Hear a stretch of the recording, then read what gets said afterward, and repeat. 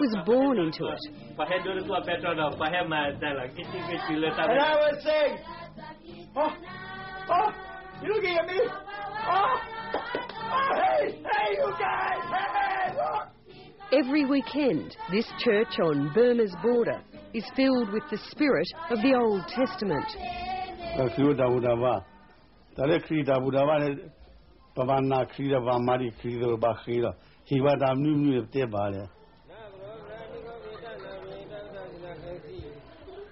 But the majority of Karen are still Buddhist or animist.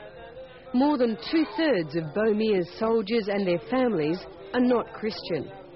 Still, he imposes a strict Christian code of conduct on them.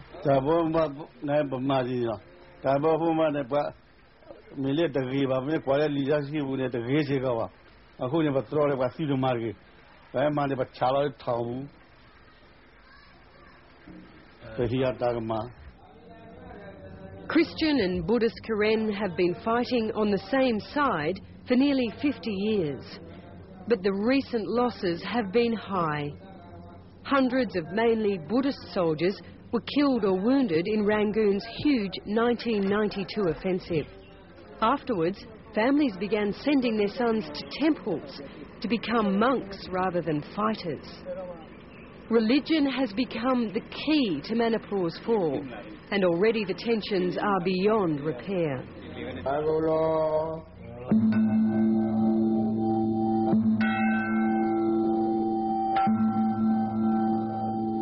These Buddhist monks remain loyal to the Karen National Union. But a group belonging to a vegetarian order, along with hundreds of Buddhist soldiers, have deserted the ranks to join the enemy's side. The Karen leadership, which includes this senior monk, blames the Slork for instigating the split.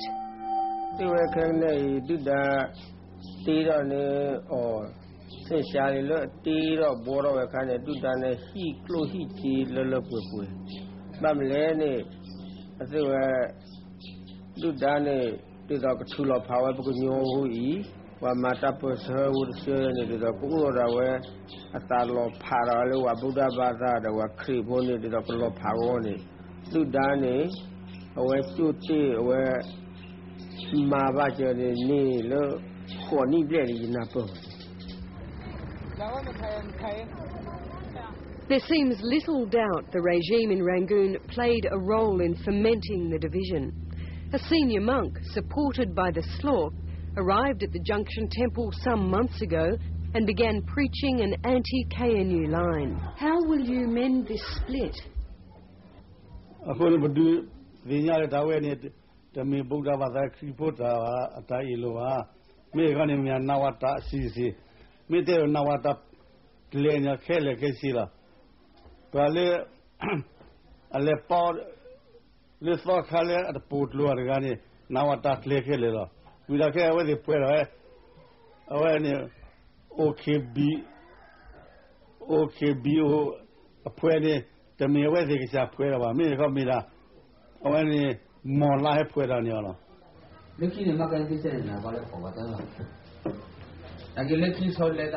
But Burmia and his Christian leaders underestimated the level of disaffection within their own ranks. Among the majority Buddhist soldiers, exhausted by the war and so much human sacrifice.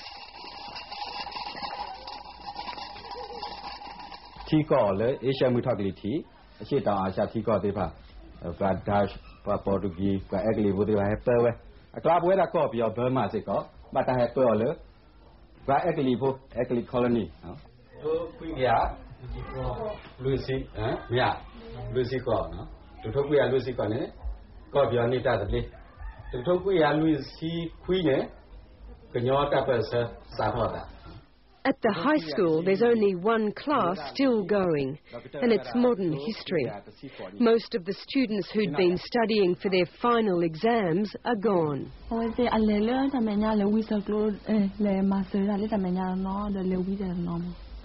Do you worry about them?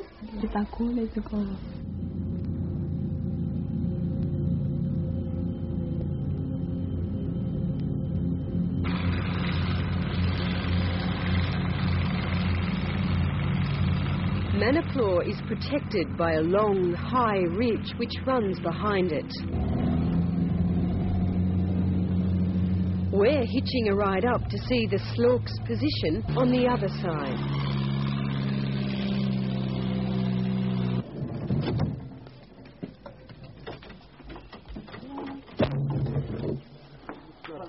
The logs are to build more bunkers.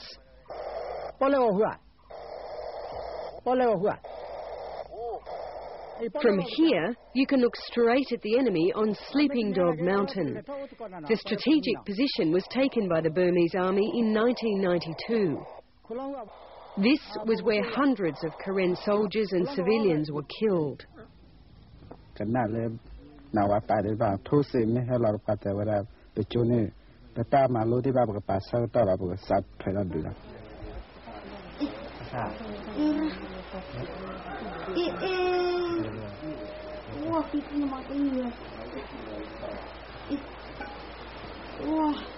In one of the KNU's military hospitals, a 14-year-old goes through a daily agony. His bullet wounds have to be dressed. How can you bear watching all the young Karen men go off to either get killed or come back wounded?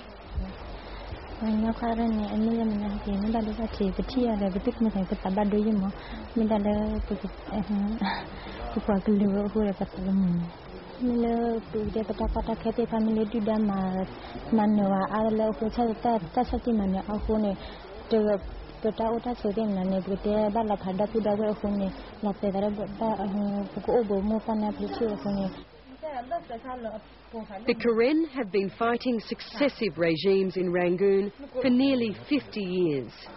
Fathers and sons have fought and died, and generations of daughters have grown up to be nurses.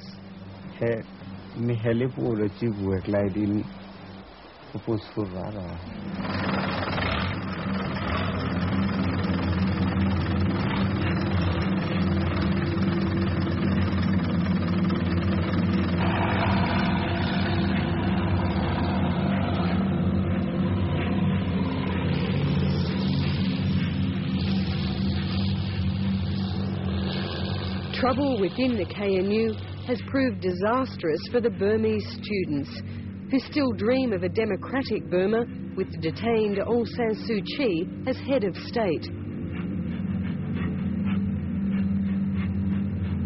They're adults now, but most were teenagers when they arrived at the border.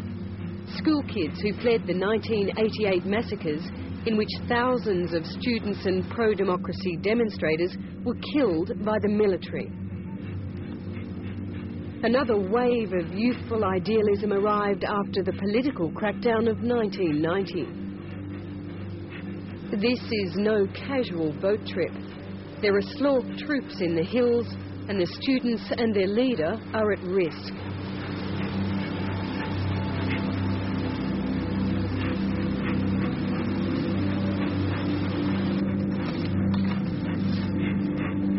Dr. Nyong agreed to show us the Student Army's headquarters, which was recently overrun by Burmese troops.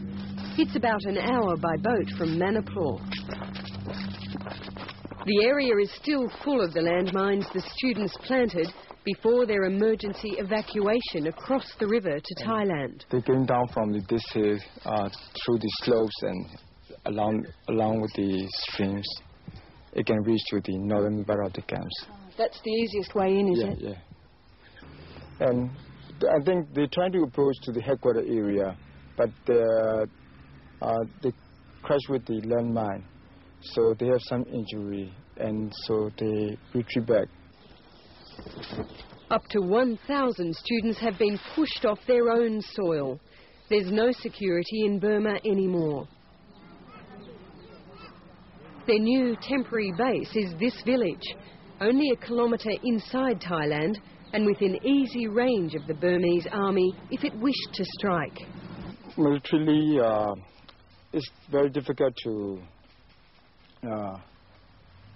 move and defend and resist against them because they can deploy more forces, and we cannot have